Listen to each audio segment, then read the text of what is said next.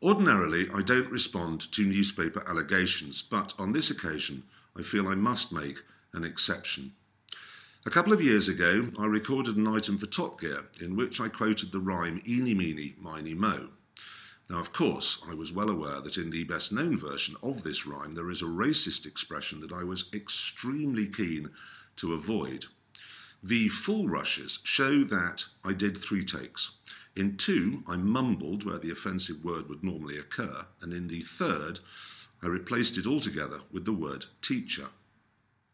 Now, when I viewed this footage several weeks later, I realised that in one of the mumbled versions, if you listen very carefully with the sound turned right up, it did appear that I'd actually used the word I was trying to obscure.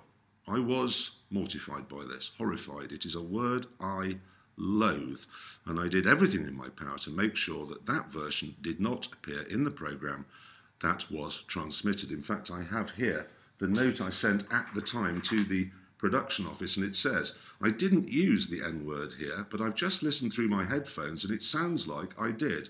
Is there another take that we could use?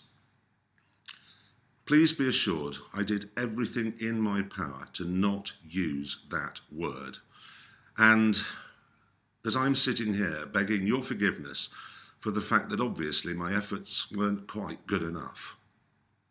Thank you.